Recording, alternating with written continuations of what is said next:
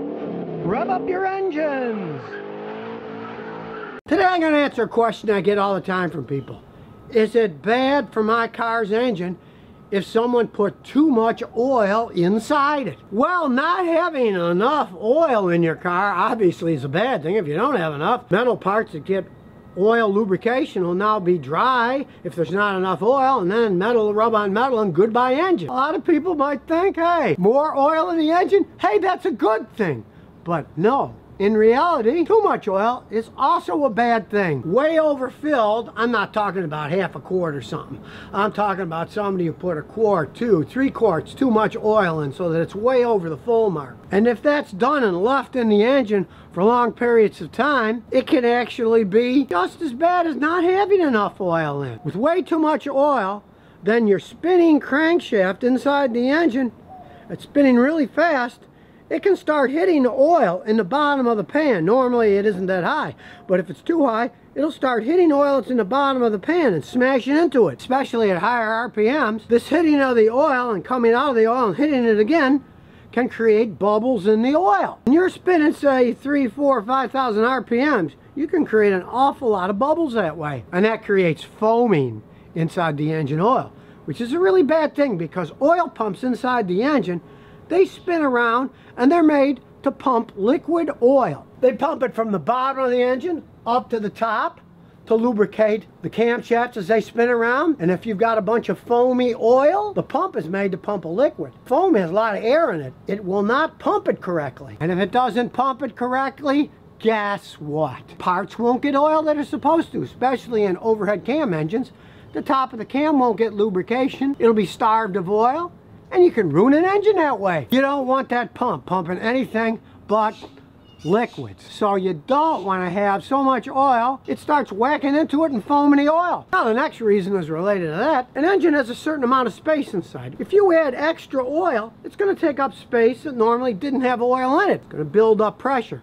Bad thing. That can start blowing the seals out of the engine, which is, you might think, oh, big deal, you know. The crank seal costs $8. Yes, but to change that crank seal, you either have to pull the engine out of the car or take the transmission off the engine, and in many designs, you got to pull the engine and transmission as a unit because of the way they're designed, take them apart on the ground, replace the seals and put it in. That can cost you thousands of dollars. You don't want seals blowing out because there's too much pressure because it's full of too much oil. And another reason is even more serious. If you have way too much oil, you can get oil seeping past everything, and it can actually hydro-lock the pistons. Realize that going into your engine is a combination of air that can be compressed quite a bit without doing any damage, and gasoline vapors that can also be compressed. But oil now, it doesn't compress that much. It can only compress a tiny bit.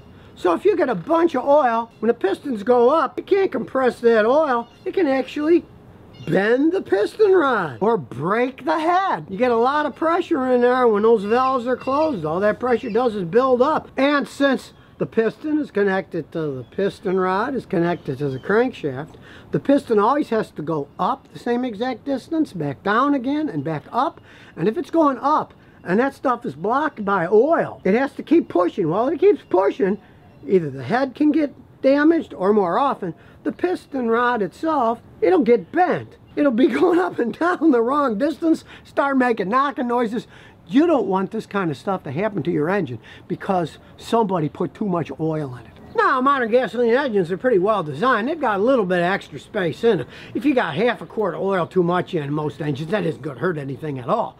But don't put a quart, 2, 3 quarts or more extra oil in, because it can do all those damages. Really expensive stuff that a simple check can fix it. Just check your oil level. Now, some modern cars are real squirrely. This is the old one. It's on the full line, and we'll wipe it off. You can see the full is in half. This is about a quart of oil here. If it's under here, it's more than a quart down. So when it comes to your oil dipstick, you want to understand where the readings are. Some of the modern ones, hey, they're made out of plastic crap. They have knobs and little twirls, and since they're made out of plastic, a lot of times they actually break. And if that happens to you, heed this warning. I had a customer who had that happen. They just went to an auto parts store and got a dipstick they thought was the right one. It was the wrong one, and they went by the dipstick. they put way too much oil in and the engine hydrolocked and broke. It was destroyed. Go to the dealer and get the actual one if yours is broken. And of course, the best thing to do is to find out how much oil your car takes with an oil and filter change. Then if you do it yourself and you put the oil in, you put the right amount. If it says 5.4 quarts, you put 5.4 quarts in. Now let's say there's too much oil in. All you gotta do is get a clean drain pan and just take the drain cock off, empty it out, pour the right amount back in. You don't want to waste it if it's just been changed and some fool put too much oil in it. Or if you're mechanically inclined like me and you have a vacuum pump like I have, you just stick it in your oil dipstick hole. It feeds right in. And then you can just suck it right out of the engine. And then just remember, when you do check your oil, you want to check it on a flat, level surface when the engine is cold. My father ran a gas station, but after he retired, one time he called me up and said, "Oh, I think my Toyota's burning oil." He said he checked it and it was on the quart low line on the bottom. "Where did you check it?" He said, "Oh, here in our condo here." I said, "I've been to those condos, it's hilly around there."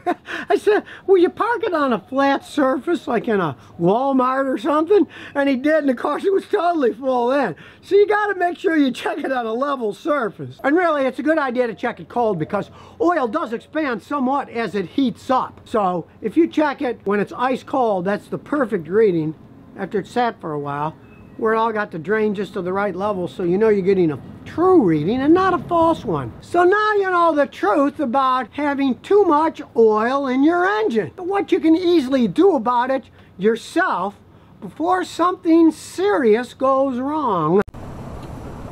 So if you never want to miss another one of my new car repair videos, remember to ring that bell.